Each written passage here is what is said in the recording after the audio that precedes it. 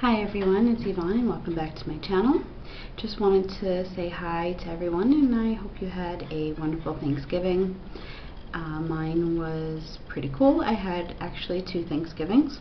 So first Thursday night I was home with my family, and then Sunday I was able to go to my best friend Millie's house, and we had a little get-together with her dad and her family, her brother, her sister, and all of our kids. It was a lot of fun, and so, you know, it was great because we don't really get to see each other too often. She came in from Pennsylvania, and our kids get, you know, to play together, which is rare, so that was a lot of fun. So, you know, Millie, I love you. And so today's video is going to be a couple of things. First and foremost, let me grab something. I wanted to show you guys what came in the mail today. I'm so excited. My business cards came. So these came finally today. So excited about that.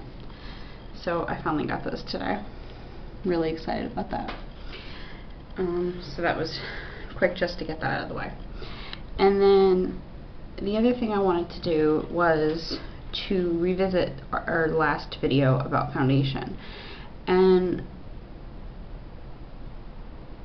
a point I want to make here is that although yes, this is my channel, this is really our channel. This is a journey that I want us to take together. You know, I have said it before and I'll say it a million times. I am not a makeup artist. I don't pretend to be. I don't proclaim to be. And I want you guys to understand that if you have any comments, questions, or concerns, that I want you to voice them to me.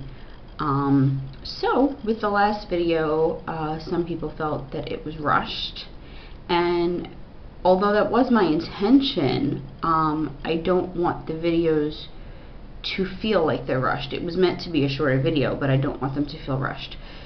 So one of the concerns with the last video was, with that being the foundation video, was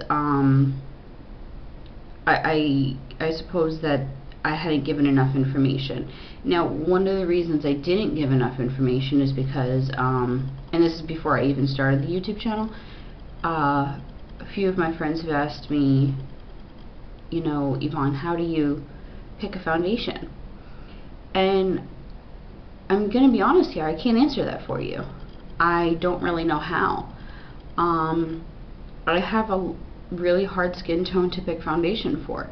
So because I have such a hard time with it, it's really hard for me to guide other people on that process. I'm very fair, but I do have an olive undertone. So when I go to pick a foundation myself, oftentimes the very, very fair foundations, when I put them on, they're too pink on me. Or if I try to pick the ones that have the olive undertone, even the lightest ones in those shades look orange on me. So I have a really hard time finding foundation, and I'm not going to buy 2 different foundations to mix it because I'm just stubborn like that. And I'm not going to pay for a custom one because who has that kind of money? So, you know, it becomes a pain in the behind. So I'm going to talk to you about how I finally found my foundation. And again, even it's not a perfect match, but it's the closest thing I've come to. So I did stress to you in my last video that the one I've been using is the Revlon Color Stay, and it's for combination oily skin in shade 220 Natural Beige. So this is the foundation. Let me see if I can. It's hard to see because the writing is so light. There we go. Okay, so this is the shade. Now, this is supposed to be a dupe for Estee Lauder Double Wear. This is maybe $9 a bottle. Don't quote me on that because I don't remember, but I would say give or take $9. Drugstore foundations are usually around that. And the Estee Lauder's $36 a bottle, $38 a bottle. I'm not spending that. Love it, but I'm not spending that. So here's the deal. What I did was I went to Sephora, and they have a service now that they call Color IQ. Okay, in the past, I'd been foundation matched, I can't even tell you, 15, maybe 20 times. Okay, I'm not exaggerating there. I had so many times, even in Sephora, I had gotten foundation matched for Makeup Forever foundation, in the past in Macy's for Clinique, for MAC, for Estee Lauder in the past, for what other foundations have I had? I've had Chanel foundation. I've had so many foundations and none of them matched me. And it just gets, one, costly, two, annoying, and just frustrating because you're like, what do I do? So why did I go back to Sephora? Well, here's the thing. Color IQ, what they do is they have this new service, and basically Color IQ, they take this little, I don't know, wand thing, and they put it on your face. 3 different spots. I don't know, it could be anywhere they choose. The makeup artist there will choose according to your complexion, because everybody has, you know, uneven skin tone. So they'll pick a spot on your neck, maybe your cheek, maybe your forehead, whatever. And the computer averages out those 3 spots. And the average between those 3 spots is your complexion. And it'll give you the closest match possible. And then according to that shade that it comes up with, it will go through the Sephora database and tell you all of the shade matches. Okay? So then in the Estee Lauder foundation, I was a shade called, I don't know the number, but the name of the shade was Rattan, R-A-T-T-A-N. And then I went on YouTube and I literally typed in Estee Lauder Double Wear Rattan dupe. And I looked for maybe 3 or 4 videos, and I waited until I came across somebody that uses Estee Lauder Double Wear but also uses this.